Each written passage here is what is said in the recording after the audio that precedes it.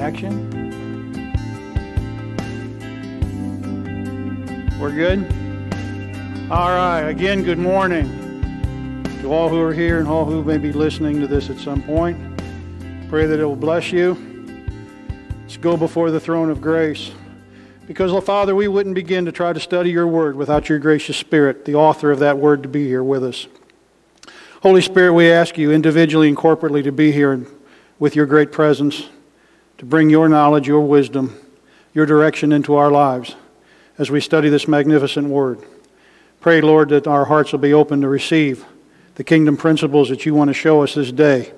There won't be just some teaching that we forget 10 minutes from now, but Lord God, just something we incorporate into our very lives.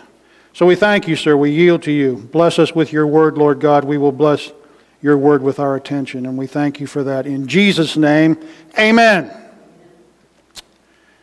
Well, in our study of Mark's Gospel, we see the great importance that Jesus places in the training of the 12 apostles, that he has chosen to be the witness of his words and of his deeds to the world. We have seen Jesus leave Galilee and the multitudes that followed him to strike out deep into Gentile regions where he would have more uninterrupted time to spend with these men and on their education. In reading these accounts, you certainly have to admire the fortitude of Jesus' patience with these men. There are times, quite honestly, when you listen to these guys and you think, are they ever going to get it? So many times they seem to repeat the same failures, or they simply fail to learn, and it makes you want to say, Jesus, I know you know what you're doing. You personally picked these 12, but sometimes they are not the sharpest tool in the box. The event that we will study today is certainly a confirmation of what I've just said.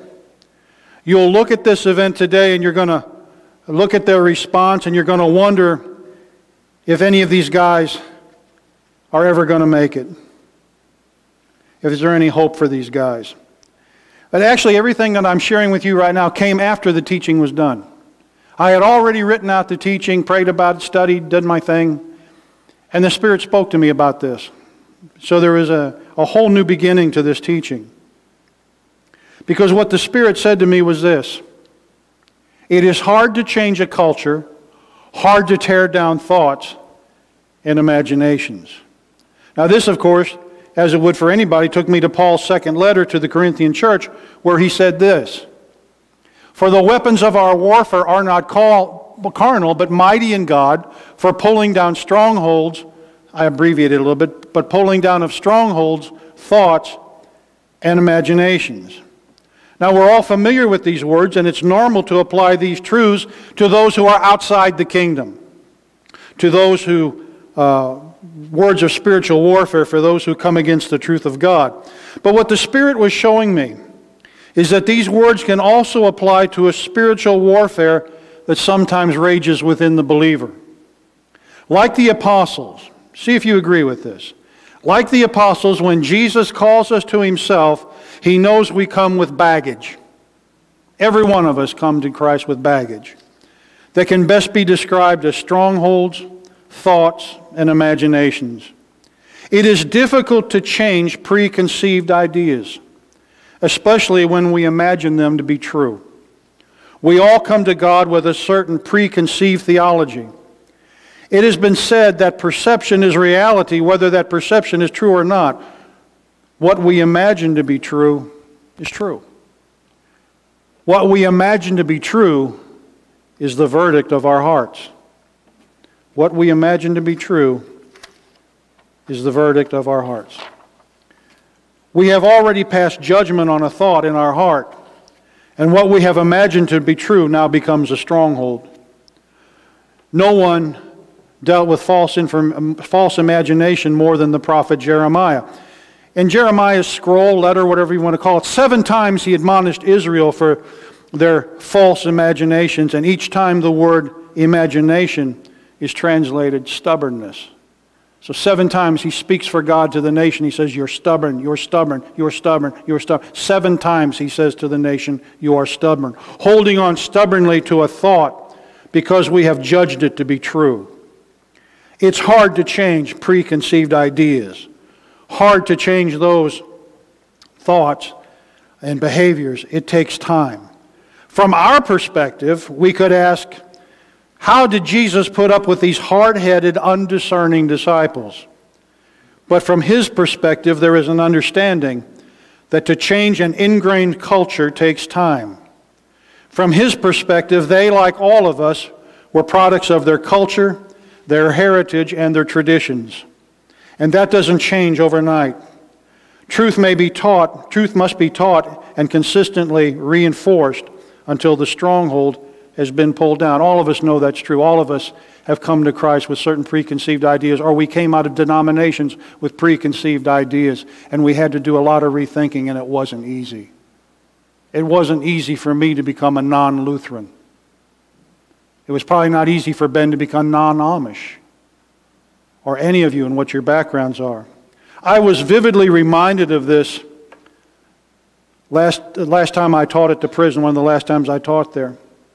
I don't remember what my initial teaching was, but it ended up with an explanation or an exhortation of the priesthood of the believer, and that there is no longer any office of the priest in the gift ministries to the church. You're all aware of that. Jesus gave gifts to the church. What? Apostles, prophets, pastors, teachers, and evangelists. We do not see, after thousands of years of having a priesthood, we do not see the priesthood given as an office to the church, because God, in His infinite wisdom and His infinite grace, wanted His whole body to become a royal priesthood to Him.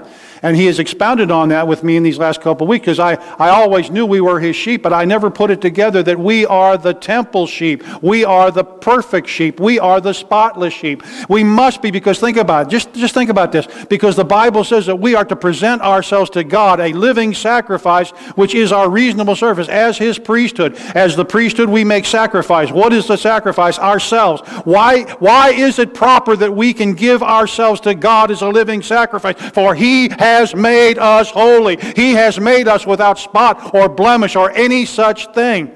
And think of the wonder of that. Think about how if those friends of yours that want to insist, well, we're just sinners saved by grace, then how could I present something sinful, something dirty to God as a royal priesthood? What I give to God must be perfect as He is perfect. Otherwise, I would need to be under some kind of blood, because it wouldn't be right. But I've already been under the blood, and because of the blood, we are holy and we are perfect before God. And we offer ourselves to Him daily as a living, holy sacrifice. Well, when I was done with that teaching, I had an older man come up to me and he said, I'm going to pray for you. And I thought, fantastic. I always love it when somebody says, I'm going to pray for you. Take all the prayers I can get. You would too. Take all the prayers we can get, right? But then the Spirit quickened me that this man was a Roman Catholic, and I had attacked one of his strongholds. And he wasn't so much praying for me as he was praying that God would straighten me out. So the question is, will we allow the Spirit of truth to change any imaginations in us that may be contrary to the Word? Are we willing to hold our theology up against God's theology and make any necessary changes? And you come down to it, that's what we do every Sunday. Every Sunday we come in here, having been in the world, having done what we needed to do for the last 7 days. And we've all had forces trying to get us to conform to the world, to change our thinking. And I don't know about you, but I come to church to be renewed. I come to have my thinking renewed. I come to be transformed from the conformity that Satan would want me to take on the world. So we do this all the time. As Christians, we always take what we think against what the Word of God says. I know my mother-in-law at one time, years ago, got mad at me about something, and the only thing I could tell her was I was standing on God's Word, and I just told her, I said, you know, Mom, I said, I love you, but it really doesn't matter what you think. And I said, it really doesn't matter what I think. The only thing that matters is what does God think. And that's the way we need to be. And we need to be willing to challenge that. You know, I get fed up with religious people that get set in their ways and they become unteachable. It is amazing how once new wineskins become old and brittle and can't take new wine. I want new wine till the day I die. I want new wine till that day or the rapture, and then I'm going to have new wine for eternity, and so will you. But I think we always have to be willing. Because you see, the problem is the ingrained beliefs of these 12 apostles that make what we're going to talk about today important. So again, are we willing to hold our theology up against God's theology and make necessary changes? Will we reject our imagined truth when confronted with God's truth? And will we be as patient as Jesus was with these apostles? Will we be as patient with those, or with ourselves and with others? Truth must be spoken in love and consistently enforced. Making disciples takes time. So are you being a little bit patient with yourself? You're not going to change overnight. As the old saying goes, Rome wasn't built in a day. But and we might think, because I know all of you have walked with the Lord for a long time, so have I. But you know what? I still got so much to learn. So much to learn. So many changes probably that still need to be made. And some of you know what it's like to try to go back to relatives that are locked into something, and you know they're not getting the truth, and they don't even understand their salvation. They don't understand what salvation really is. It's not that we're saying they're unsaved, but there's so much more for them. And you know how hard it is, because ingrained truths are hard to come against. I have a cousin that I love dearly. He's now 83, I think he told me the other day. And he wants to learn things so bad. And when he first started talking to me about things, he broke into the religious mode. I didn't. And he started asking me a lot of questions. He's staunch Lutheran. He started asking me a lot of questions, and I started giving him straight answers. And at first it offended him.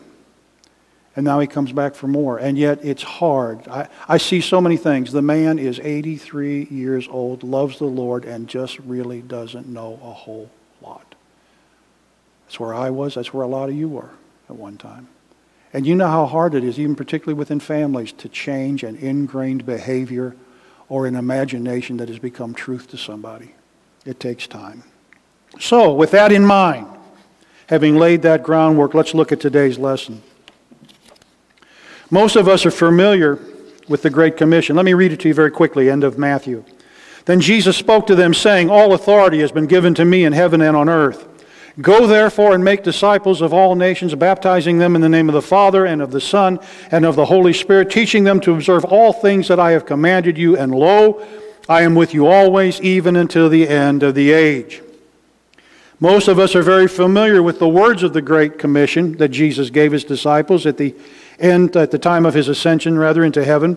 We have become so used to these words that I just read that we can fail to understand the dynamic of what Jesus was saying. To take truth taught into all the world, and to do so under his authority. Can you imagine if Jesus had not prepared these men, and simply on the last time that they would physically see him until they went to heaven, to hear him say these words, that Jesus would give this command of this magnitude, of this dynamic, and then leave? How confused, and I don't know what you would have called it, to have given it to, look at where they're at right now. If Jesus right now, where we're at in our story, gave them this command, they wouldn't know what to do with it. So he couldn't just, you can imagine how confused they would have been if he had done that, but instead he didn't dump on them and just walk away. Now a big part of that preparation was to take them, as we've seen, deep into the Gentile regions. And in the 8th chapter of Mark, he records the last great event that is going to happen in this region of the Gentiles. Jesus is on his way back to Israel. Jesus is on his way back to Jerusalem. He is coming back, his death is getting closer and closer, and he's working his way back. This is the last time he will go into the Gentile regions. And this is an event that will happen, this is the last great event that will happen in this region of the Gentiles. This is the event that will end the Gentile journey. This event, once again, reinforces to the 12 that God is determined in his determined will to include the Gentile into his kingdom. If this were not God's proposed will, if this was not the pre-purposed will of God, then the Great Commission would have sent them only to the house of Jacob rather than the world. John the Baptist would have told his disciples, "Behold the Lamb of God who takes away the sin of Israel." John 3:16 would say that God so loved Israel that he gave his only begotten Son. But sadly, that is how the people of Jesus' day saw it. That's how they heard it. Even when John said, "Behold the Lamb of God that takes away the sin of the world," what they heard was, "Behold the Messiah that takes away the sin of Israel." Everything was about Israel, and they couldn't picture the world. This is how they were trained to believe.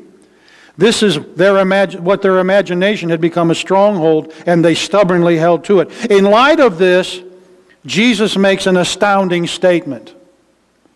In those days, the multitude being very great, and having nothing to eat, they're starting to pick up people as they start to leave the Gentile regions. In those days, the multitude being very great, and having nothing to eat, Jesus called his disciples to him and said to them, "I feel compassion." I don't know what translation you might be using. Even the New King James has got this one wrong. This is what it literally says in the Greek. If your Bible doesn't, I'm telling you, the whole teaching today is based on those three words. So if your Bible doesn't say it, please write it in the margin of your Bible or in your notes. Jesus says, "I feel compassion for the multitudes because they have now been with me 3 days and have nothing to eat." Why is that such an astounding statement that Jesus says, "I feel compassion"? Because it's the only time he ever said it.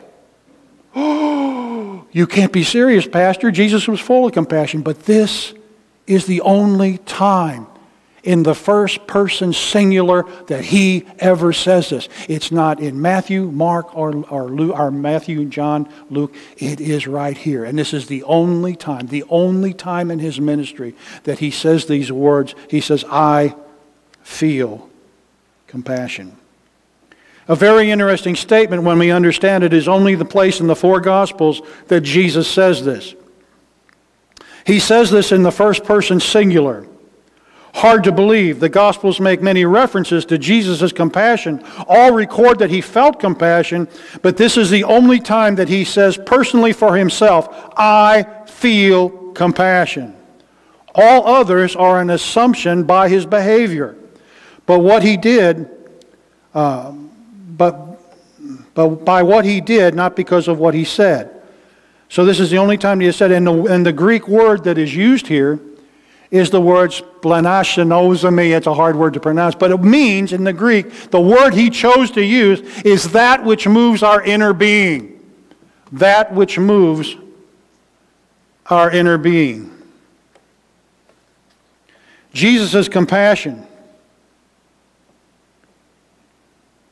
Jesus' compassion was not a thought, but it was an actual feeling deep in his inner man. And it's amazing. You know why it's amazing? Because he's saying it to Gentiles. The only time he says, "I feel your pain. I feel for you. I have compassion for you. I feel compassion for you," is said to Gentiles. God, who has never felt pain, sorrow, or loss, again, Jesus becomes the touchstone. I think, again, that's hard for us to understand. I have a hard time getting my head around it, and I've thought about it a lot. The fact that God created us with these abilities to feel pain, to feel sorrow, to feel loss, but those were feelings we were never meant to have, but yet God endued us with them, and they may reside in God because we're made in His image, but God has never felt pain. How can the holy God feel pain? How can that? So we realize again, it wasn't just. It is almost as simplistic to say the reason Jesus died is to save us from our sins. It is a correct answer, but it's a simplistic answer, and there's much more to it. You all know that. There's a fact of our very holiness and the change of our nature and how we operate in a kingdom and so on. Well, it's just about as simplistic to say that Jesus became man so he could die. That's absolutely right. That's absolutely true. Jesus became a human being so that he could die on our behalf. But it leaves it a lot unsaid. Because what Jesus also came to do was to experience what we experience. That's why the book of Hebrews says we have a faithful high priest that cannot, or that he's not such a high priest that he cannot be touched by the feelings of our infirmities. So you have to understand, but it's back to this, God gave me this, gosh, how long has it been, gang? Probably a couple of years ago, that we talked about Jesus being the touchstone, that we touch God through, when we touch Jesus, we're touching God the Father. When Jesus touches us, God the Father is touching us. He is the touchstone through which God operates.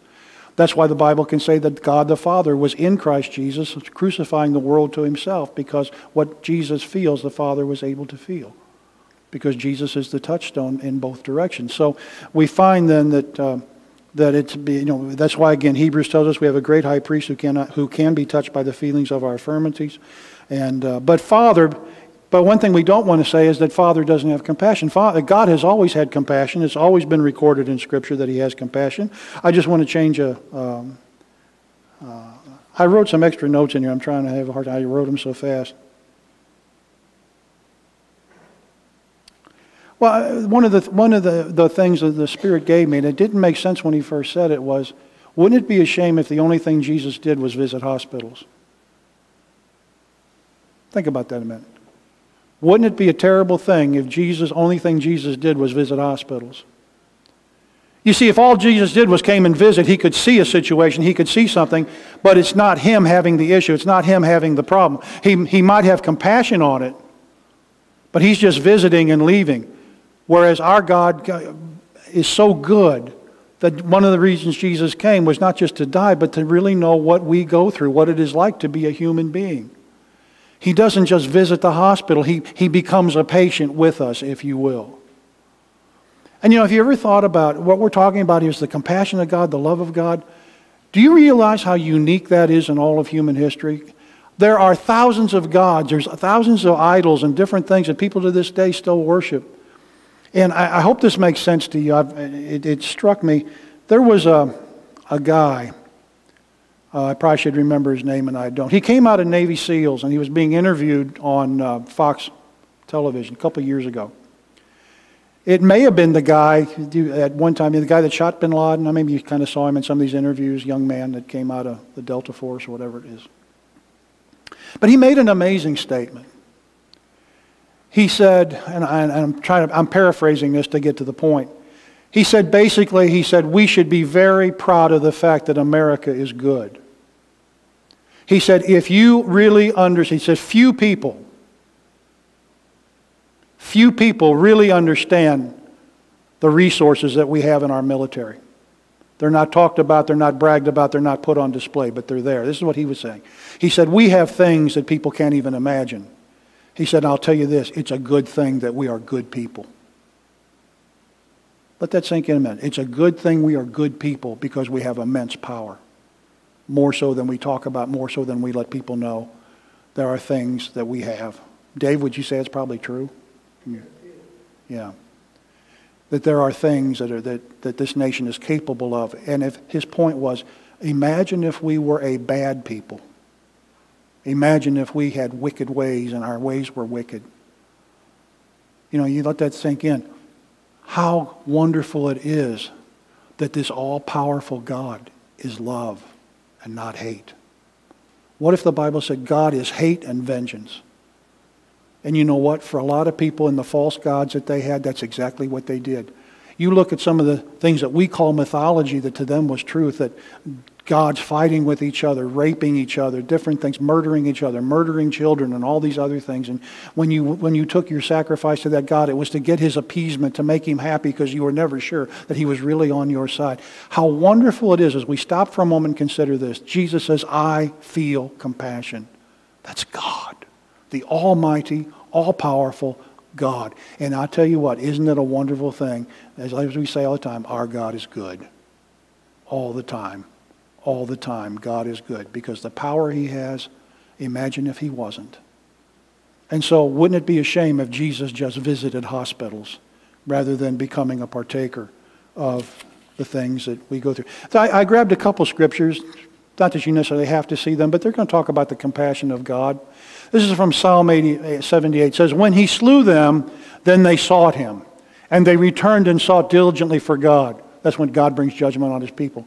Then they remembered that God was their rock and the Most High God their Redeemer. Nevertheless, they flattered him with their mouth, and they lied to him with their tongue, for their heart was not steadfast with him, nor were they faithful in his covenant. For he, being full of compassion, there it is, for he, being full of compassion, forgave their iniquity and did not destroy them. We can all say amen to that. For he, being full of compassion, forgave their iniquity and did not destroy them. Yes, many a time he turned his anger away and did not stir up all his wrath. For he remembered that they were but flesh, a breath that passes away and does not come again. Thank God, that's the God that we have. In Psalm 111 it says, the works of the Lord are great, studied by all who have pleasure in them. His work is honorable and glorious, and his righteousness endures forever. He has made his wonderful works to be remembered. The Lord is gracious and full of compassion. And one you're probably very familiar with from Lamentations. Through the Lord's mercies, we are not consumed, because his compassions fail not. They are new every morning. Great is your faithfulness. It is this ability to feel compassion that drives our study today. In the region of the Decapolis where Jesus was, he had healed all that were brought to him, including the man that had the speech impediment and the deafness that we saw last week. As he moves closer to Jewish territory, the crowds begin to increase even more. So this is only 10 verses. I thought we'd just read it and then we'll break it down, talk about it, and then we'll have a day. It says, in those days, the multitude being very great and having nothing to eat, Jesus called his disciples to them and said to them, and you're also going to see why I said about the hard-headedness of these disciples. He says, he called on his disciples to him and said to them, I feel compassion for the multitude because they have now been with me 3 days and have nothing to eat. And if I send them away hungry to their own houses, they will faint on the way, for some of them have come from afar. Then his disciples answered him, how can one satisfy these people with bread here in the wilderness? Jesus, what are we going to do? Weeks after Bethsaida, where he fed 120 to 150,000 people, and they watched him do it. Now we got less people than that, and the first thing they said was, what are we going to do? Can you just imagine Jesus going,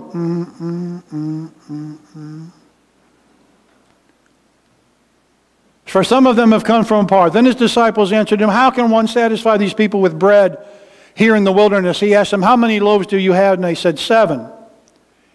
And he commanded the multitude to sit on the ground, and he took the 7 loaves and gave thanks, broke them, and gave them to his disciples to set before them, and they set them before the multitude.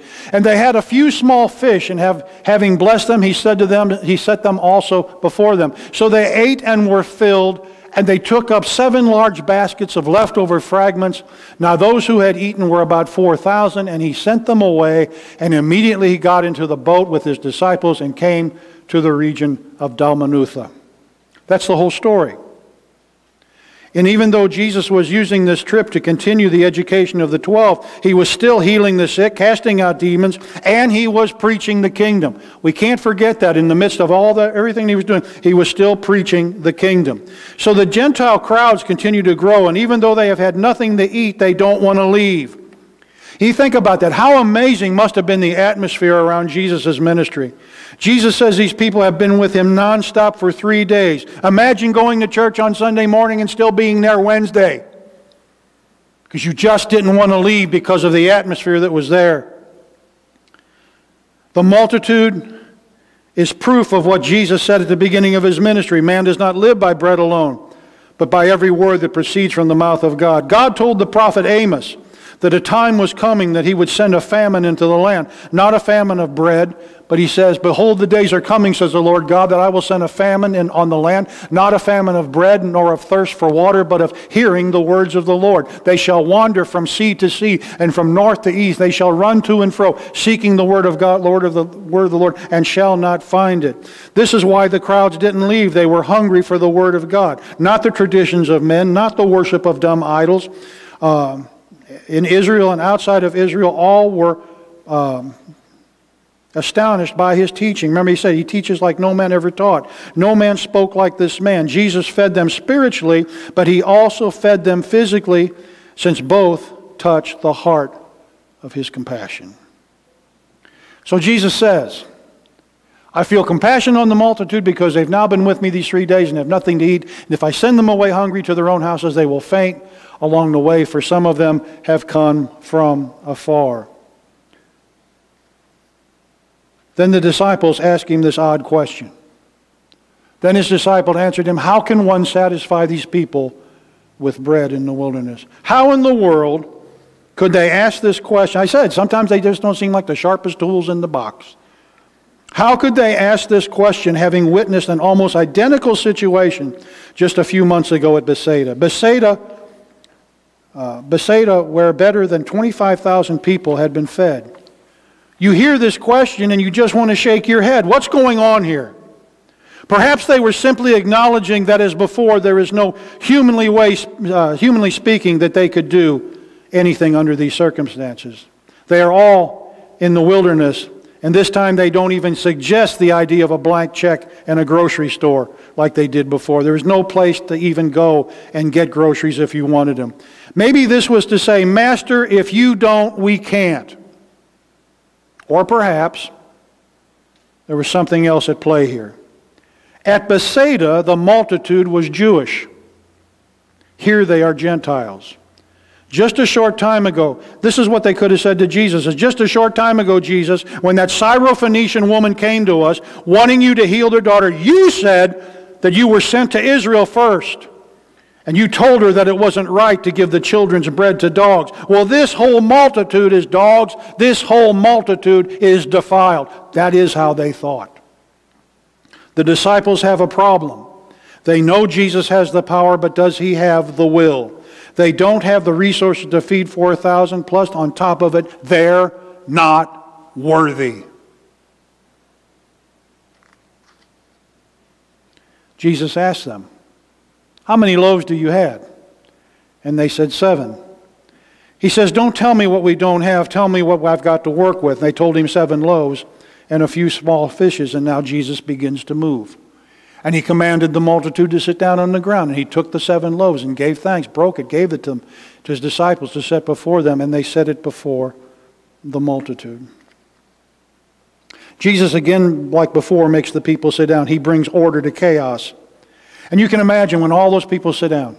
Now, they said there's 4,000. Then this one, they believe it's probably about 15,000 with women and children.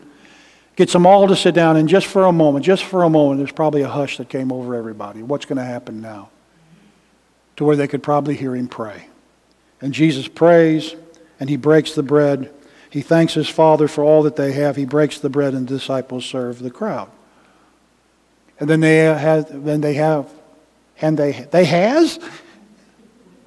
I got to go back to school. And they has a few small fish, and having blessed them, he said to them, he set them also before them.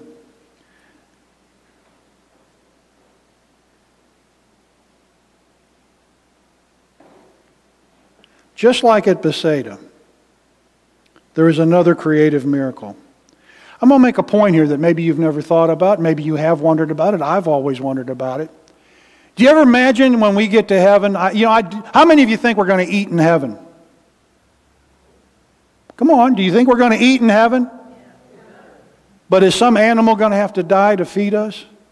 How do you come to... See, do we understand that when Jesus is feeding all these people, he is feeding them from grain that was never grown, and he's serving them fish that were never born and never died?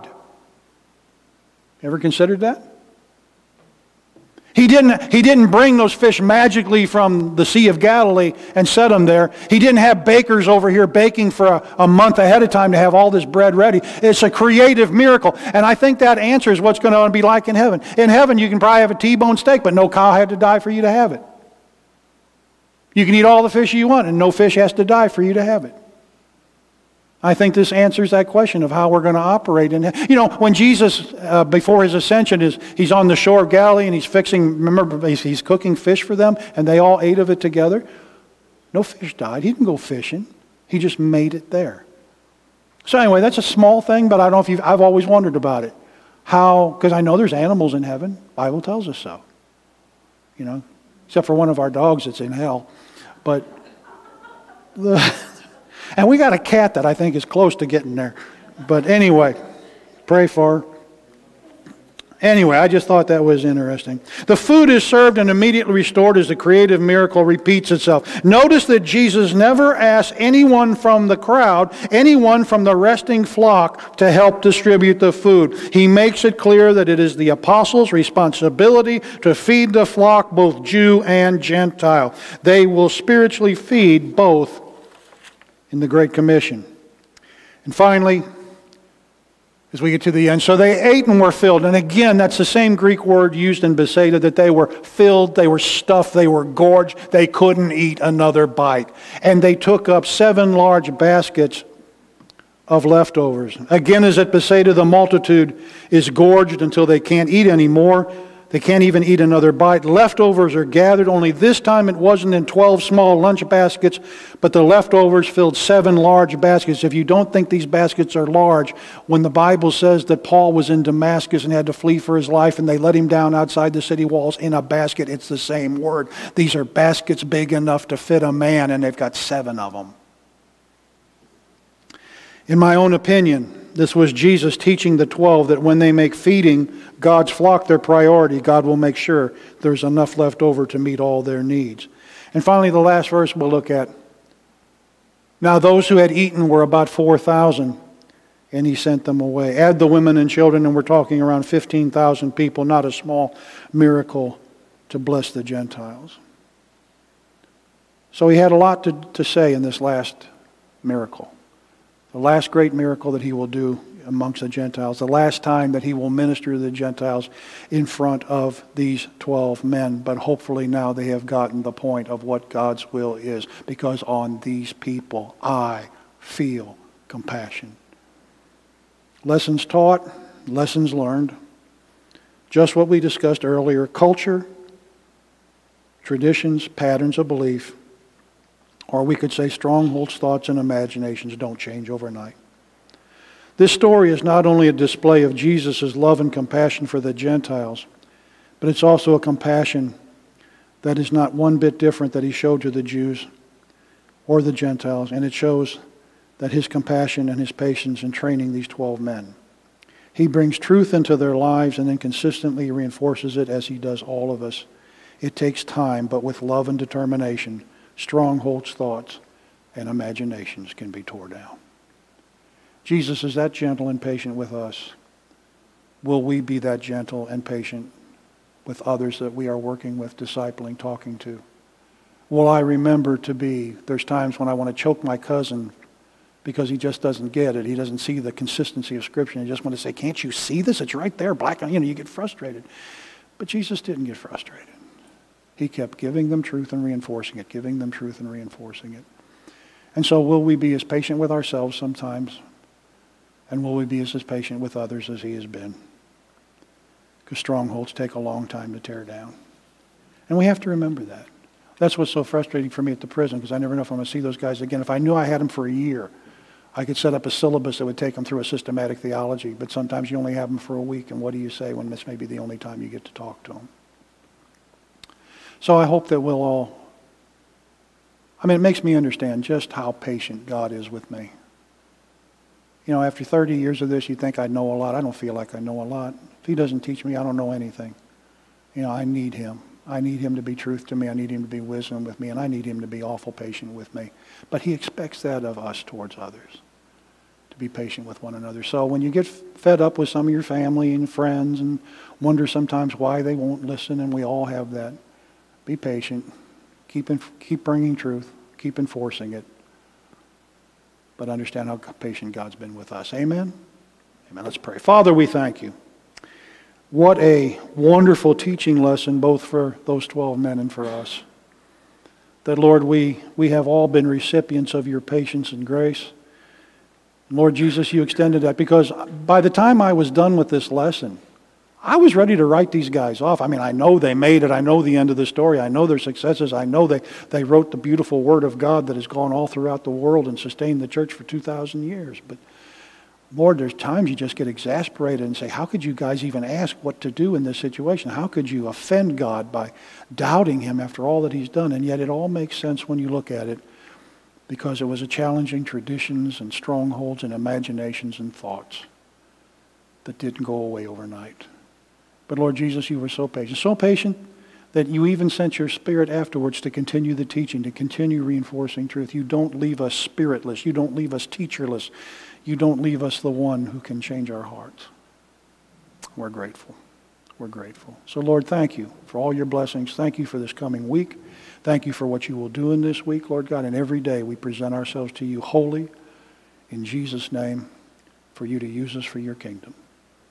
And Lord, again, thank you for how patient you have been with us and how patient we can be with others. In Jesus' name, amen.